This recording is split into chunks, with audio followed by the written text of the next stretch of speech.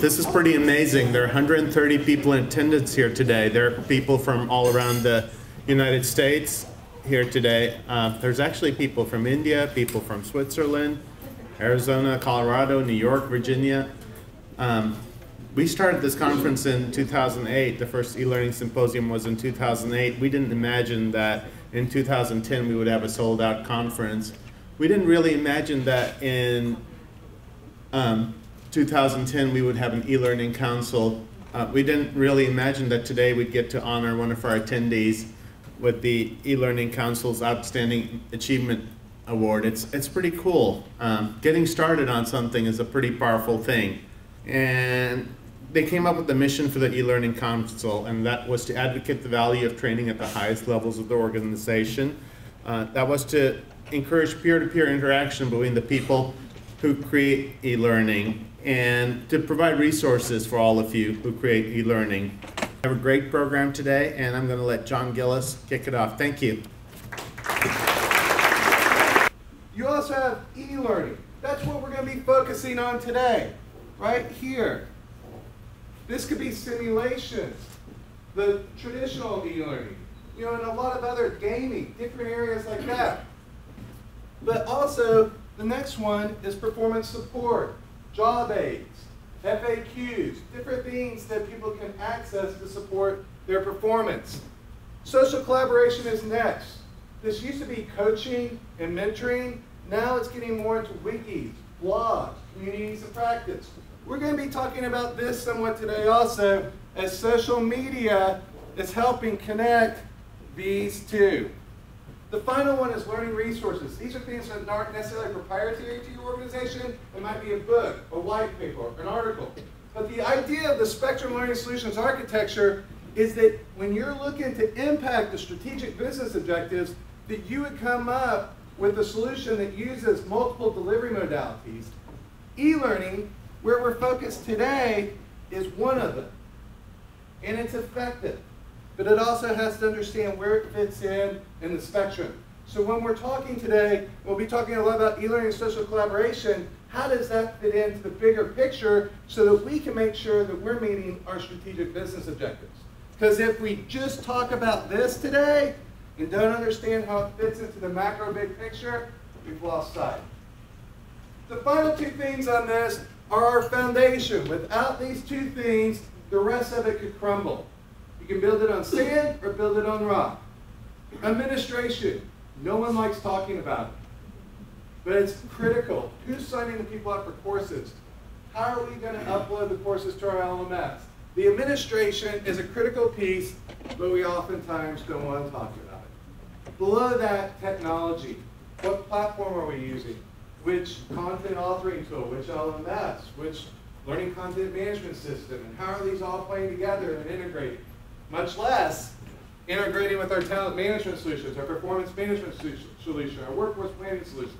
So technology is the solutions, and it's also the integration of the solutions. The idea is that if you can do something and get really good at it, you need help to do it. And here are the four elements of doing it. The first one is grasp the method. You have to have the training, right? You have to have some base level of knowledge. Someone has to teach you to do whatever you do well. So you're all e-learning people. Who taught you that? Where did you learn this stuff? Right? How did you learn it? Repeatable. There's a whole bunch of study behind this, or research, but it takes 10,000 hours, according to research, to be good at anything. 10,000 hours. Right? And there was in college thinking that, hey, I majored in biochemistry. I'm an expert. Right? I know this stuff, right? You can't do it in 4 years. Right? It makes you realize that, yeah, maybe I got specialized in something, but am I really an expert? Probably not. Right? By the way, John, when I did the math on our, as you go through your dissertation, the whole process, it's about 2,000 hours of work, right, in terms of the total count. So if you think about you're on your way to become an expert in anything, that adds to it, right? So going back to school, what you do for work, but it's deliberate practice. It isn't just showing up, right? It's the fact that you're focused on learning something specific and getting really good at it, right? That's what defines the idea of deliberate practice. Requires feedback. We're getting really good feedback here with the hands going up and down, right? And this idea of social media and collaboration gives us instantaneous feedback. That's a very important part of getting good at anything, right? And the final one, motivation. That's huge, right? If you don't want to do it, why are you doing it? Why are you here? We had this discussion last night at dinner about your purpose and your calling. well, why are we doing what we do here, right? What is out there and available to e-learning is that there are tons of little games. A game has that advantage of really becoming an engaging, immersive experience. And obviously that's only applicable to certain types of learning. You're not going to say you want to have someone simulate a dialogue-based conversation, per se, and think that that's a game experience. You want them to be engaging in a dialogue conversation, right? All right, so this next one is just a quick, I used to use this with my team all the time, and that is along the same lines of doing a little bit of visual work or graphics work up front, the same way you might do a little bit of analysis before you start writing sometimes. But the idea is that rather than going straight to iStock or going to your corporate library and just start saying, okay, I'm doing this course on economics, I need to get in there fast and start finding economics. Doing a little bit of work with your written storyboard, so whether it's whatever format you have, I'm just going to start with this as sort of a default storyboard, but the idea is that you have at least some places there's narration column, and some places there's a text column, and whether you do media notes or not, that's what we're going to do here. But the idea is rather than just going straight to your photo library and start looking for financial signs that look like what you might want to write to, especially if you're handing it off, is you've written the course or you've been given the course, you need to first go through this and start identifying pieces of that course that actually are the main thought of it. So if you want to get away from one image per slide that summarizes your entire course, right, start just kind of highlighting a few of them. So if you're the one writing the course, you have a little better idea of this, but if you aren't, passed over to you, maybe it's in SME or source material, go through and try to find what you think is the most important part, highlight those, and then pull out 1 or 2 words from each section. So Learner, the thing that you want to know is at hand. For in addition to having all of that other stuff, we actually have the Office 2000 manual. This 450-page manual contains that thing that you want to do in it. And once again, using the finest in linear page turner technology, I will take all 450 pages and chunk them in 30-word increments, providing you with over 3 hours of entertaining e-learning. I think this looks like cognitive overload.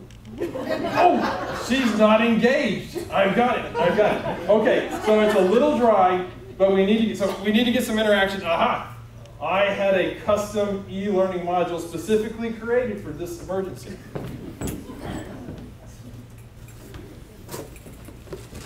Behold, the Captain Smead Mark II.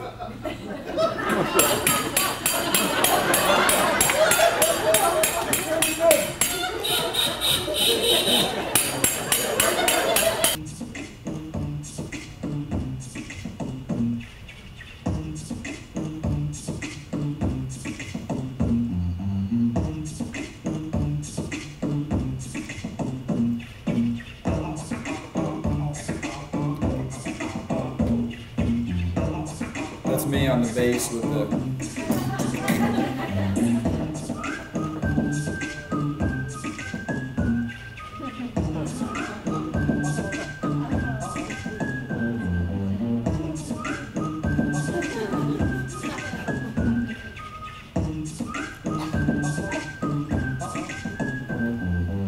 You got to reach out and touch people. You got to engage them. So we have this 5 Alive concept. Again, this is up on the website.